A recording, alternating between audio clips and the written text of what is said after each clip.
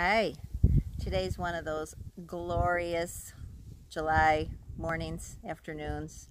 Hope everybody's doing well. Just wanted to share a recent experience that I had that really illustrates the connection that we have to others and boundaries and the discernment of when to get close and when to back away. So one of the things I frequently, as a filter that I say to my clients is, well, whose bus are you on? Meaning it's important to have good boundaries, stay in our own business. Maybe our buses pull alongside somebody else's bus and we need to interact and help or connect with that person or avoid that person's bus. But it's a good reminder that, okay, I got to stay in my own bus to have good boundaries. Well, here's a recent experience I had that I wanted to share. Many of you know that I am a runner and I compete in different races, not competitively. I'm competitive, but that doesn't mean that I'm, really competitive. But I enjoy it, and this weekend I had a different role. I volunteered in a local Ironman, Muscle Man, and I got to do some of my favorite things, which is be out on the water and be on my paddleboard and just be of assistance to other people. So the first leg of this triathlon was a 1.2, I think, mile swim out in Seneca Lake. And all of our jobs, kayakers, stand-up paddleboarders, was to hold the line, really.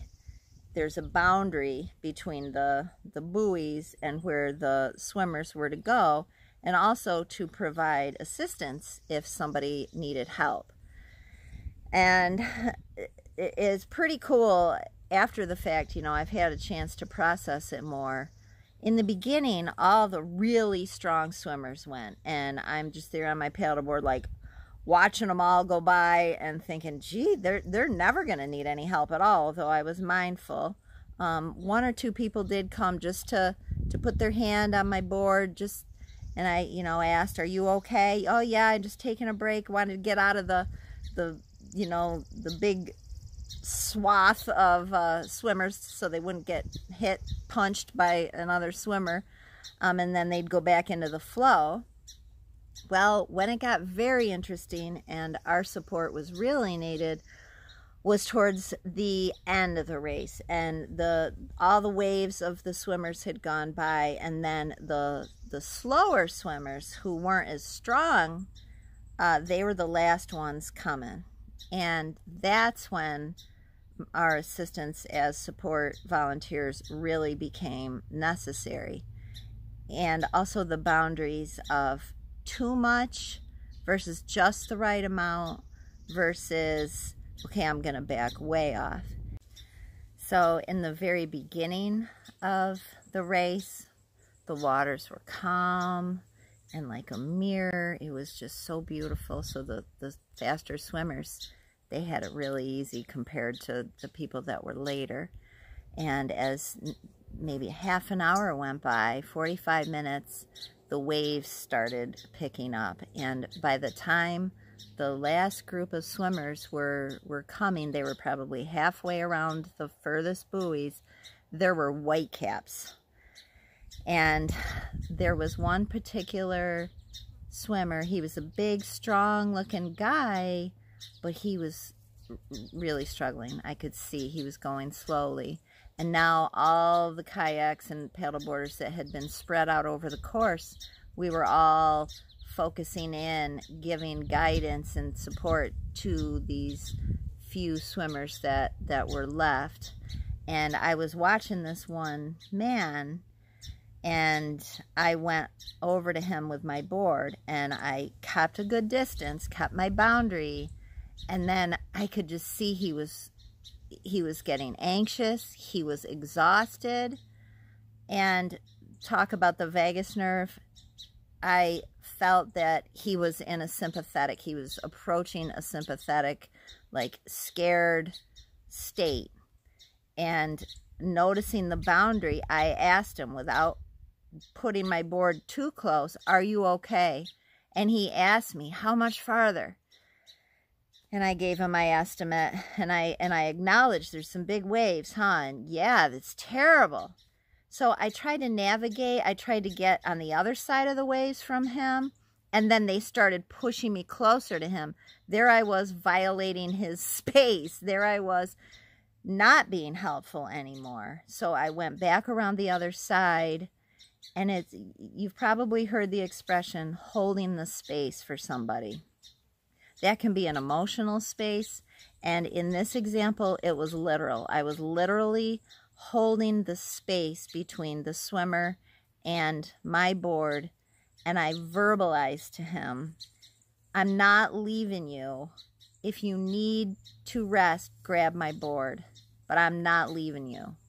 And he said, thank you, which I thought was huge in his struggling, just trying to swim and not swallow the lake. And I knew that that was an important ventral vagal connection that helped him calm down. And he put his head down, and he really started swimming harder for a while. Sadly, I think quite a few of the swimmers around this time frame, they didn't make the cutoff.